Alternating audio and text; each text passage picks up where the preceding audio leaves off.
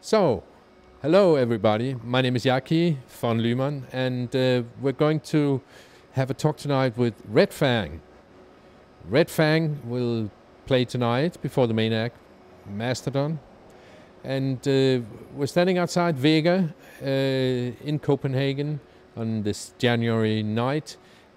Me being a former teacher, I would like to ask them some questions about homework.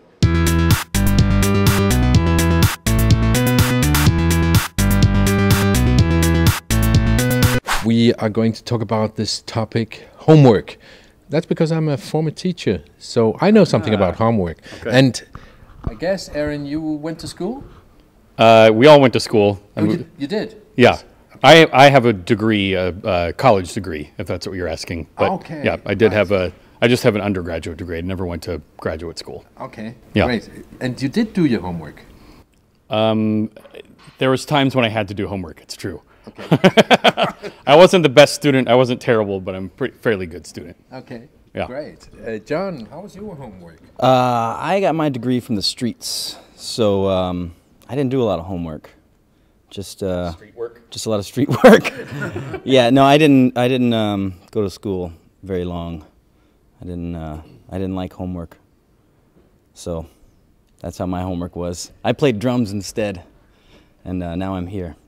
We have a good combination of people who have street smarts, and then I, for instance, am really good at using spreadsheets since I went to school for biology. So I'm not necessarily as good at chatting people up at the bar, but I can make sure that we have all the money going to the right places all the time. We all contribute, you know, in some way. It's definitely not like a one-man band where the rest of the guys are just working for that one man. We're all that man. So I think individually maybe each of us would fail, but together we're able to make something happen. So now we got into Red Fang and their Twisted Minds, where they were talking about homework. Some of it was about homework. One being an undergraduate student and college student, and one being from the School of Life, the street school, and they work together, and it's all about fun. I liked it. I hope you liked it too.